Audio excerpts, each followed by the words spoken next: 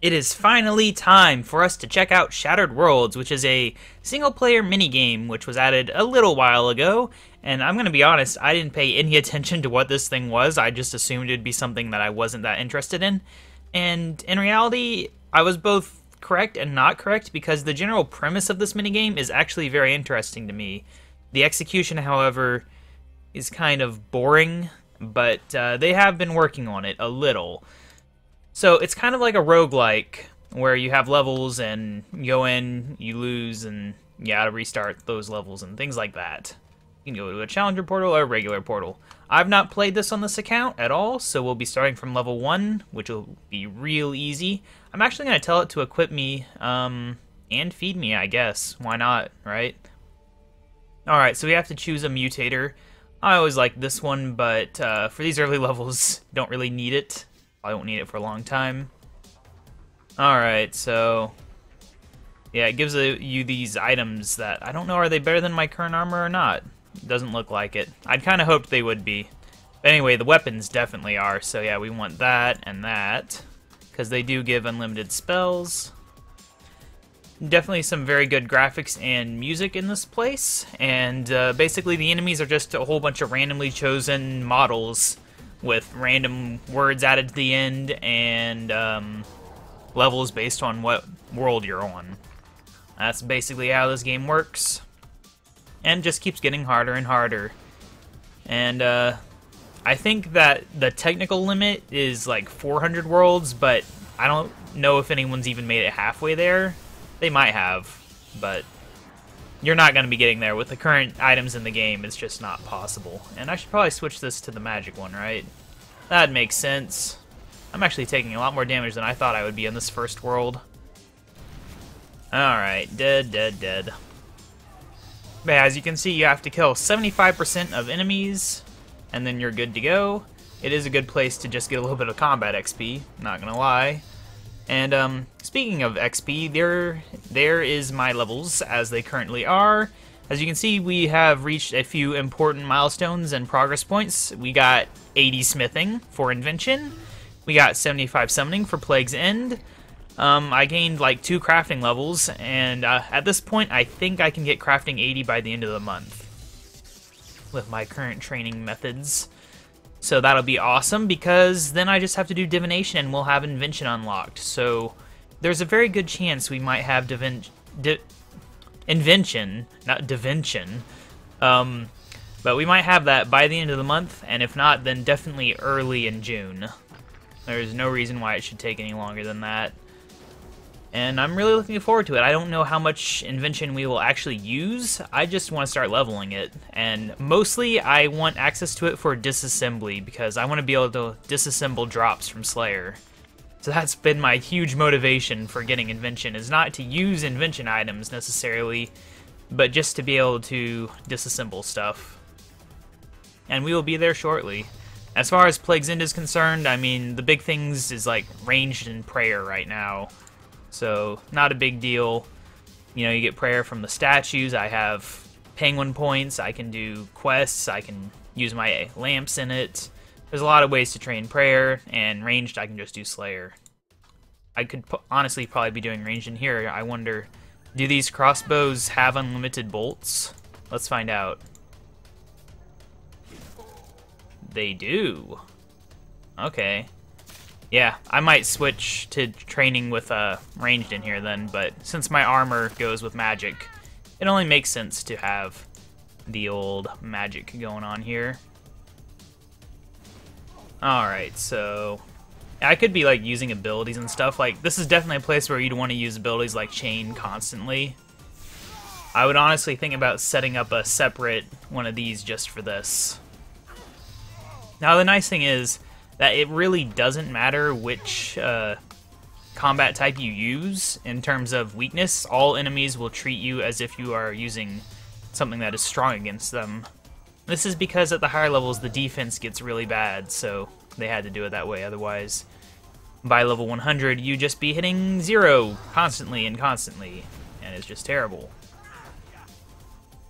Alright, come on. What's going on here? Kill these guys. But yeah, this is basically all there is to see. You'll see a variety of levels. Sometimes there'll be a Goby wandering around. I don't know if I've seen a warded chest before, but we'll open it up, sure. Oh. Oh, I think I have seen one of these. It just gives some of the anima. Oh, it's not going to spawn enemies for me? Oh no, there it goes. I was getting confused for a second. This seems like a prayer situation. Alright, for these level 12 noobs. Yep, dead, dead, dead. Mostly just gotta make sure I use chains when I can. That's what'll really speed up these kills. Look at them all, they're so strong, they're murdering me. Come on, chains me up again.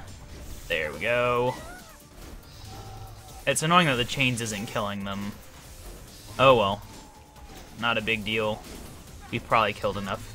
What is... Oh, that's the time limit? Oh, we got plenty of time. Not concerned at all, then. Yeah, these guys have... How much? 1,100 health? Not a big deal. I'm just tanking hits from like a million people at once. Malignant, Rambucky, and Natural. Yeah, it's using the same engine that they used for the Elite Slayer mob things, which is interesting. I wonder which came first, because they've been working on Shattered Worlds for a long time. And it is graphically very pretty, although I'm not sure how much it makes any sense. Wow, look at these guys. They all look so tiny from up above. Gotta get down low so they look bigger. Maybe it's just because they're not Blood Ragers. Who knows? Who cares? Point is, I'm winning. This takes a really long time, apparently. Even with prayer. But yeah, it's a completely safe death in this place, so even Ironman accounts can take part and not have to fear for their lives. Which, you know, makes sense. Would be kind of dumb to have not safe death in this thing. Yeah, it is a very good place to train, I'd say, for combat. Maybe not completely necessary, but yeah. Now, are these kills counting towards this? Because did I have that before? I don't even know. Oh, is the time limit up? Okay. Oh, we can go ahead and do this. Thank you for all of my Amina? Yeah, Amina. Now, the biggest flaw with this minigame, and I'll show you it before the end of the episode, is the pricing of the rewards, which is ridiculously weighted towards the high levels. Why am I even killing these guys? Whatever. But yeah, like, even the lowest level rewards, like the Crawling Hand Slayer Mask, costs millions of anima. And that's not an exaggeration. It's ridiculous, because these are items that... Oh gosh, I hate this. It's really annoying. Maybe if I can sneak around to the other side, they won't be able to attack me. Yeah, they need to fix that. Alright, so enemies will spawn, some enemies will spawn. Freezing Brawl. Freezing Brawls, yes. I can't talk today, apparently. I kind of like this one. It's actually, from what I've seen so far, relatively rare to run into negative ones like that. It has not happened as much as I thought it would, really. Usually get a pretty good, either... oh gosh, that was a lot of people. Anyway, yeah. But yeah, the reward pricing is ridiculous, and we will see that. And wow, am I taking some damage. Having a whole lot of miniature Saradomin Pride leaders is kind of dangerous. I do like that they've taken models that are never going to get used again, really, and are using them, but once again, it's just kind of like, why are these things here, out of all things? And why are there no, like, if this is, like, Abyssal type areas, why is there no, like, Abyssal demons and stuff? Like, those should be the common thing. What does that mean? I don't know. I'm surprised at the amount of damage we're taking. I guess it's because my armor sucks. I should really get my defense up. But that just goes to show you, like, here I am taking significant levels of damage on World 4. And I'm going to have to get way, way, way, way, way farther than this to even hope of ever getting the lowest level reward in this place. Which is aimed at Slayer monsters designed for level 1s. Or level 3s, whatever. You know, the point is, why? What is the point? I really can't believe how much damage we're actually taking, honestly. This is insane. I thought I'd be able to keep going a while, but nope. Looks like we're just doing the first 5 levels today. It's gonna take too long. Now, of course, I could be using strategy, you know. I think they're still attacking with attack styles, which is where this armor would come in, I guess. The problem is that 60 is the highest you get from this. Even if you're max level, you still only get level 60 stuff. It does suck, but whatever. Alright. I just realized I have my music set to a thing.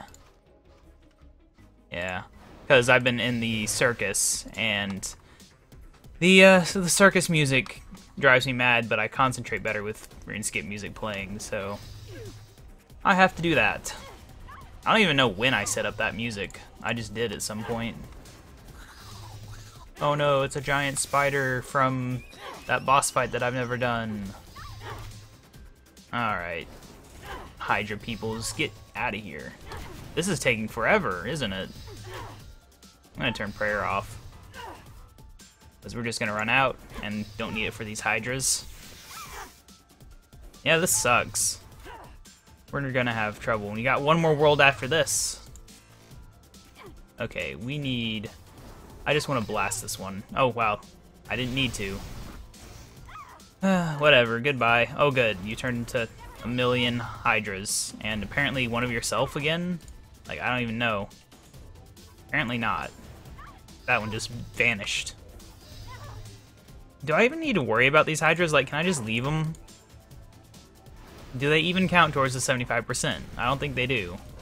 So I think that's the key, is with Hydra, you just ignore the Hydras. You just tank the damage. Okay. I understand the strategy now. Goodbye.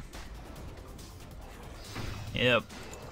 Oh yeah, I guess tomorrow is the start of a bonus XP weekend, which I will definitely try to take part in. I work all the days that it is in effect, because, you know, I like working the weekends. But, I'll still try to get stuff done. Not much. I'll probably get crafting 79, if not 80, just from the Citadel, and, maybe I'll do some Slayer, maybe I'll do some random skill. I could end up... Like, if it works on the circus stuff, I'll probably do Agility and Hunter there. Agility during the happy hours and Hunter just to use up all of the tokens that I have saved up. It'll be good. So, you can expect to see some significant level gains in the next few days. It'll be very nice. I don't know if I'll be doing any training before the thing. Oh yeah, they say that these guys have loot. But when I killed one, I didn't even realize he had loot, so... yeah. Who knows? I'm gonna kill these guys first, before I loot this poor little Gobi. Die, malignant. Okay, you die now, Gobi. I'm sorry to do this to you, but I want to see what loot you have. Oh, just a lot of anima? That's it? Lame. I think that's something that this is missing, is that it would be cool if you could get drops that were, like, actually good items. Oh well. You know, like, occasionally get a drop that is, like, a tier 70 armor or something, rather than this crappy tier 60 stuff. I guess this stuff is mostly aimed at, like, Ironman accounts who can't afford or have time to find good armor, but I just use it because I can. Oh gosh! Run away! We don't want to die on World 4, that would be so sad. Alright. Ooh, we got a nice volcanic-y looking world. Let's go ahead and heal. Wow, look at this portal. Is it supposed to look like that? I don't remember it ever looking like that before. I don't think it's supposed to look like that, but wow. Nope, there it goes. Dang, it actually looked cooler before it fixed itself. Oh, well, let's fight some lesser demons. What I don't really understand is these things reset every 5 worlds, I think. So I don't know why they have so many slots unless in later worlds you get like 2 per level or something. I don't know. I guess it's for challenges you might get more. Still seems kind of weird that you only ever get like 2 or 3 for a 5 world set. But who knows? What is this effect here? Does that mean they're gonna split? Like, what is that? I don't know. Kill the false lesser demon. This is noisy. Die! Okay, I'm getting out of here. This is ridiculous. And by getting out of here, I mean stepping to the other side of them.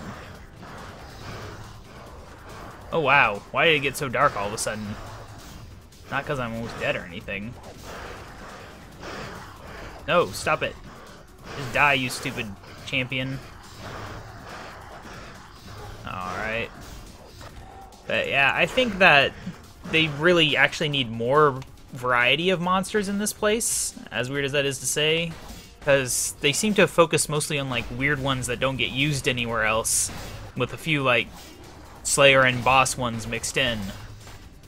But like, why couldn't there be all the other things too? I don't know. I feel like it would benefit from having just almost every single monster in the game appear, rather than just a small selection.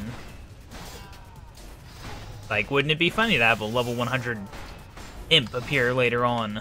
Who knows? I don't think imps appear, at least. Maybe they do. Okay, why am I killing these guys? Let's just kill this hobgoblin. Die, hobgoblin! Oh. I hate that clicking on these things is so crap. Like, you gotta use the number keys, otherwise you're just not gonna get half the things you click on to actually happen. And what is this? What is this? I'm gonna go stand in that thing. Seems like a thing to do. Oh, it's the thing you can attack, huh? Okay. I will attack this shield. An ancient relic. Never seen one of those before. But, huh.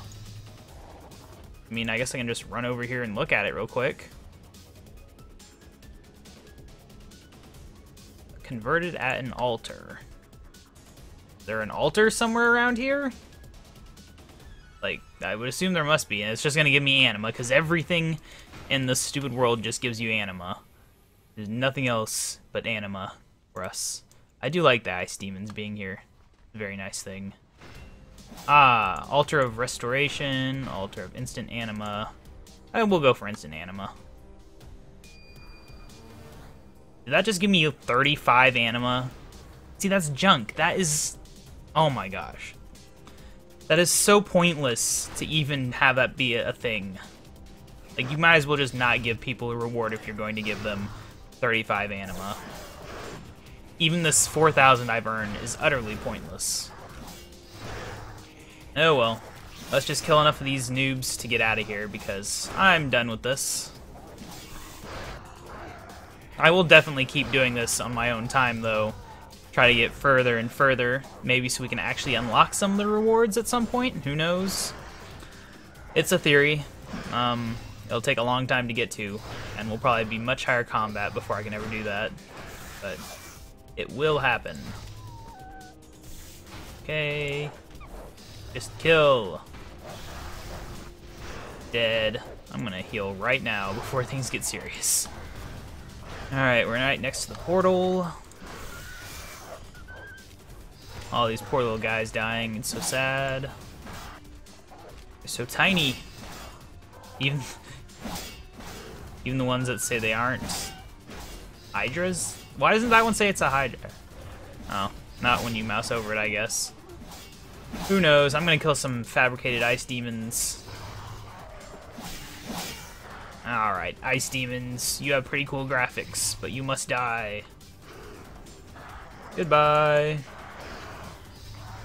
Hooray, we can get out of here and just get a little bit more worthless anima. Yeah, I like the music, I like the graphics. Even the gameplay is somewhat okay with some minor tweaks, but the reward cost is just nonsense. And honestly, I'm not sure that message it gives you there is even real, and you can't save your progress or anything. If you log out, you get stuck with whatever you've earned. So, yeah. The main thing, the main way to earn stuff is reaching a new highest world, which gives you a bonus, which starts to get pretty big. Other than that, it takes forever to earn anything.